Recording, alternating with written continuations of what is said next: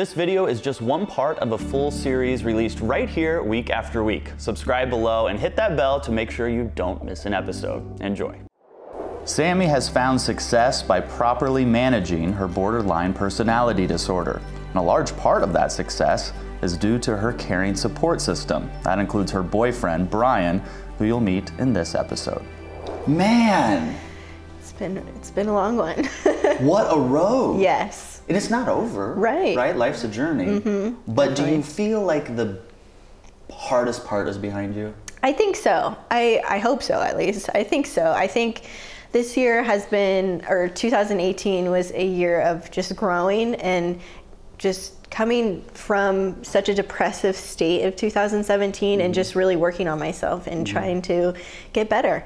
And I think it really has helped. Therapy has helped me so much. It's so crazy. You were saying during the break, off camera, dialectical behavioral therapy and your DBT workbook that you got on Amazon. Amazon, baby. Changed your life. It has. I mean, really that's has. pretty powerful. Yeah, it definitely has. Anyone dealing with this kind of, diagnosis or any diagnosis, for that matter, therapy helps so much. Yeah. It changed my life. I mean, it's crazy. It's so insane. I say therapy helps people even if you don't have a diagnosis. Exactly. It's so true. You don't want to be better? Right. Exactly. Yeah, exactly. It's even just having an unbiased opinion, just talking to someone, it's so important, I feel like. So today, what does your current treatment program look like? So I'm on medication. So I take medication every morning and every night, and then I'm in therapy once a week. Once a week? Okay. How long are those therapy sessions? About an hour, yeah. And is that with a therapist or a psychiatrist? Therapist. Therapist. And then how often do you see your psychiatrist? Every 3 to 4 weeks. I see her. Okay, so about once a month. Yeah, so then we just kind of go over how I'm feeling, how my medication is, if I need to change anything. She's amazing. I finally found the right psychiatrist. All right, so good job, good psychiatrist. So awesome, she's and amazing. Therapist. Yeah. When you don't have to share the exact types of medication, you don't have to share anything you don't want to, but what types of medications are you on? So I'm on an antipsychotic. It's called risperidone, and that is supposed to help with the hallucinations I have as well. And that's actually really helped me. The beginning of 2018, I was suffering from hallucinations, really bad auditory hallucinations, and that kind of threw me for a loop. So we needed to find something that was going to help block that, and that's definitely helped. And then I'm on a mood stabilizer called Lamictal. And then I'm on an anxiety medication as well. So. An anti-anxiety medication. Yes, yeah, anxiety. Not that I don't think they even make anxiety medication. I don't think you want that. They probably wouldn't do very well. The psychotic medication, the antipsychotic medication. When did you start having those auditory hallucinations? Well, the past few years, I've kind of had them off and on, but What is that like? Terrifying at first. What is it like? So I'll explain. Okay. So I will have it to where I will have voices narrating my day. So narrating my day-to-day things that I'll be doing. So if I'm at work, if I'm checking out a guest or something, and I'm, putting a product in the bag or something, they'll narrate that and be like, "Oh, you're putting this in." It sounds so crazy, I guess.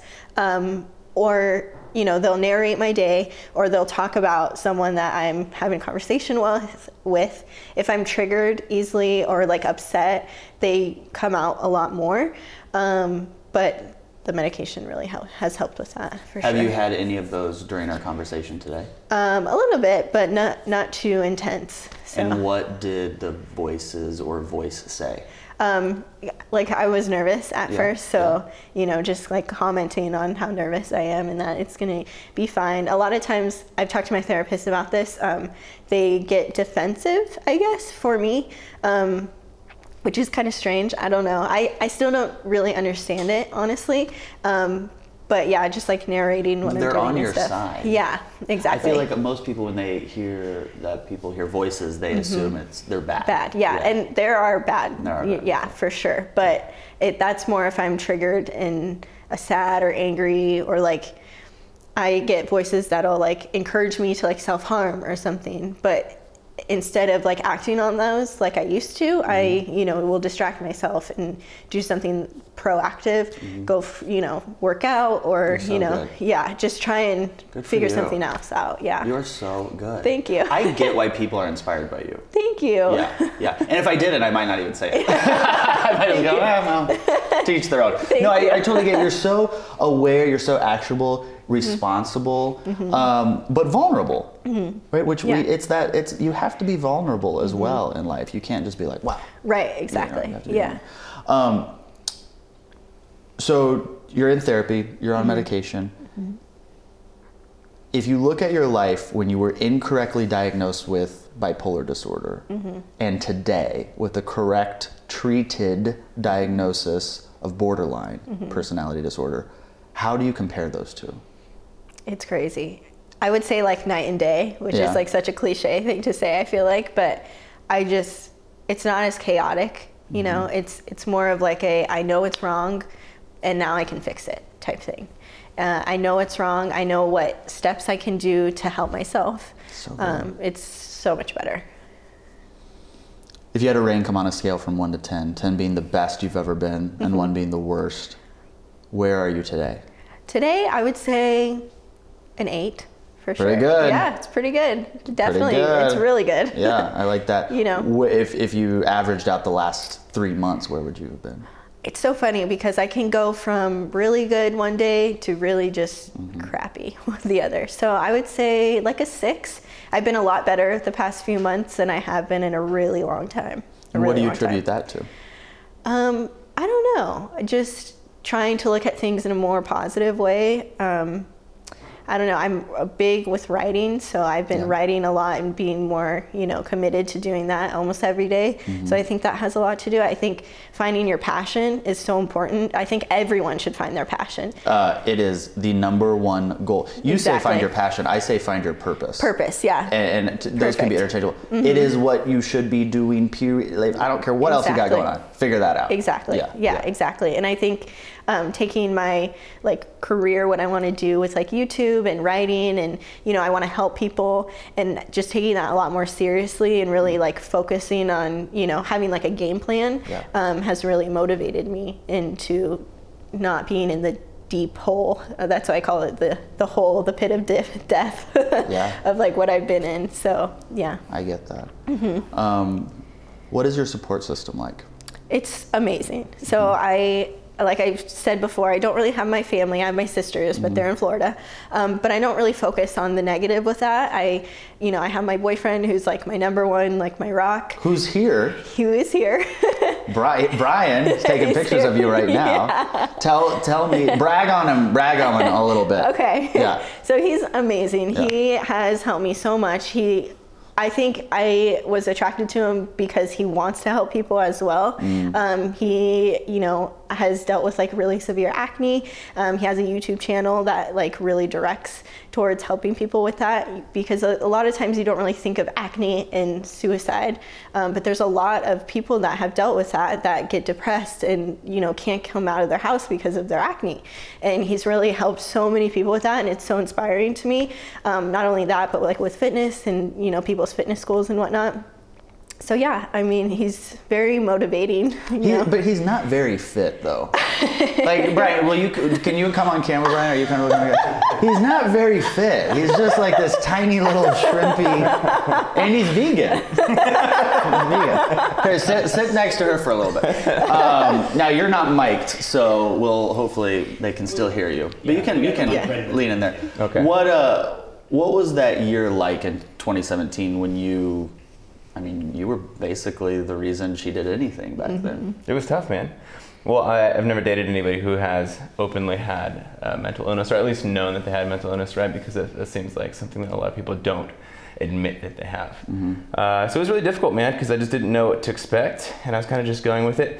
As she's kind of explained a little bit, I'm a very positive person, so anything that you know comes up and it's kind of difficult, I always feel like if you have a positive outlook on it, and you always think, we're going to get through this no matter what, you can always get through it.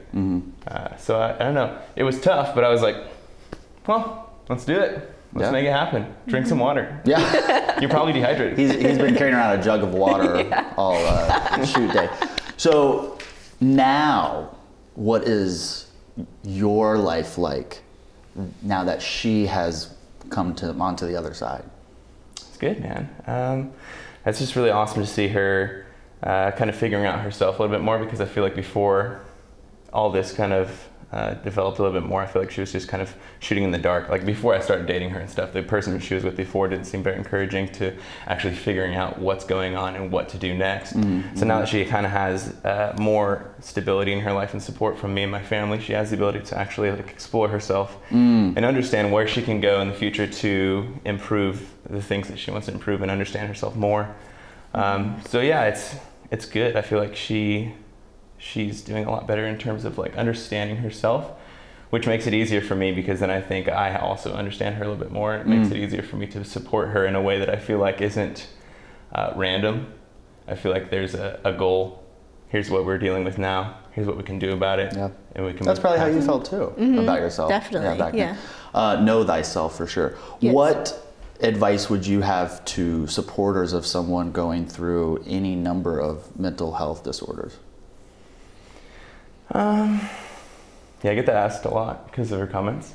I would say it's hard to understand it, right? So, I mean, just like with acne, like it's hard to understand it, but understand that whatever you're going through that's difficult, kind of apply that, you know, to the thing that you don't understand. So like maybe if you have acne, if you have obesity, or if you have something that you're insecure about, understand that how that makes you feel and how isolated that makes you feel. And so while you can't put yourself in the place of someone who has borderline personality or bipolar or depression or something like that, understand that for them, that's their entire world. That's what they wake up, that's the first thing they think of. That's the thing that they think of throughout the entire day. That's the thing that they double guess every decision they make, and they think everyone is aware of. It's the same thing as whatever the issue is that you're dealing with. So just try to apply that and have empathy, even though you don't quite understand it.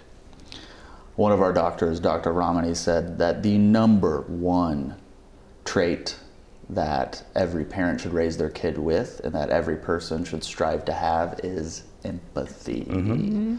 But I don't know if that is taught or practiced. Right. And my New Year's resolution is to practice empathy.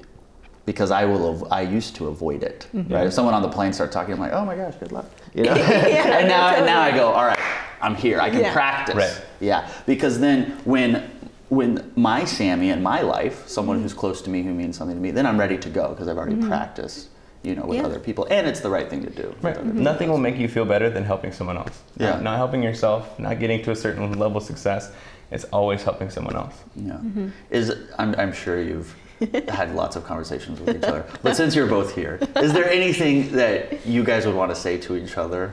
Oh my gosh. You can go first, Brian. Is there anything you want to say to her? You're gonna make me cry on camera. Okay, go ahead. I'm proud of her, you know. She's gone from being very scared about talking about her mental illnesses and opening up and kind of like debating whether she should share this or she should say that. This is too much, or this is, you know. And I feel like when you do that, you only share the things that everybody's talked about. It's all, you know, surface level stuff that you could find anywhere on Wikipedia. But when you start to dive deeper, it gets really difficult to share that stuff. And so that's one of the biggest things that I'm proud of her with is deciding like, okay, there's going to be people who are in the comment section being really rude and nasty and stuff, but those people are outweighed heavily by the people who are deeply impacted and will move forward in their life and be impacted by the things that you're sharing, rather than the people who are just screaming negative things behind a keyboard. Yeah. I would just say I appreciate you so much for just being so supportive with, you know, everything that I've gone through. It's not easy. It hasn't been an easy road at all. It's been so difficult. So I just appreciate you so much. And we'll be back when Love Connection returns here on MedCircle. Okay, Brian, go do some push-ups, drink more water out of a jug. I'm like tearing up, trying not to cry. So funny. You can check out Brian on his YouTube channel as well.